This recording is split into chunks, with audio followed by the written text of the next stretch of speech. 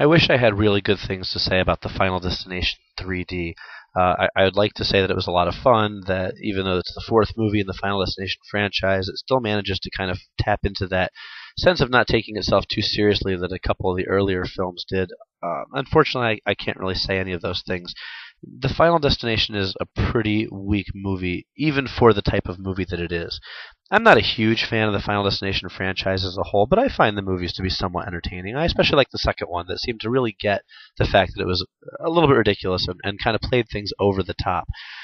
The Final Destination takes itself way too seriously. It's all angst and drama, and everyone's dying, and there's really nothing creative about it in any way, shape, or form. You get some new deaths and some new styles of deaths that weren't in the earlier movies, but really it just feels like a repetition of the first movie. It doesn't even have the sense to really reference itself all that much, aside from an occasional self-reference to the first movie here or there. There's nothing in it that really shows any sort of cleverness or intelligence when it's making of the film. It really is just a bunch of deaths, one after the other, with a couple of scares, a couple of sequences that make you wonder if it's really happening or just flash forward, if you will. And even seeing it in 3D in the theaters or on Blu-ray, it can't save the film from just really being the ultimate in mediocrity.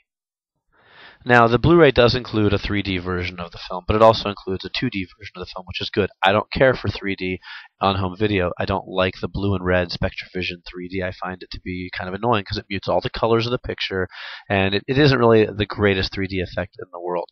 Still, I've seen the film in 3D in the theaters. It wasn't even that impressive then, so I wouldn't waste your time watching it in 3D. Stick with the 2D version. At least then you can reap the benefits of the high-definition transfer.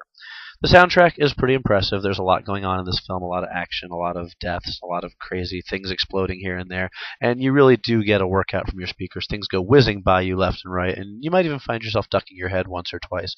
So in that respect, at least, the film is somewhat successful.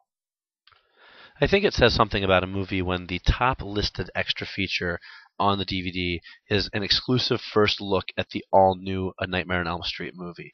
I think that says a little something. They're probably going to sell more copies of this movie because of that than because of the quality of the actual film itself. But in addition to the exclusive first look at Nightmare on Elm Street, there are also two alternate endings for the film.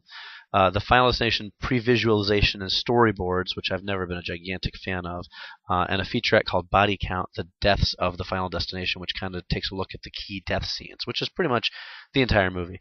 In addition, there is a digital copy of the film that's exclusive to Blu-ray, and also on the DVD, not exclusive to Blu-ray, you get some additional scenes.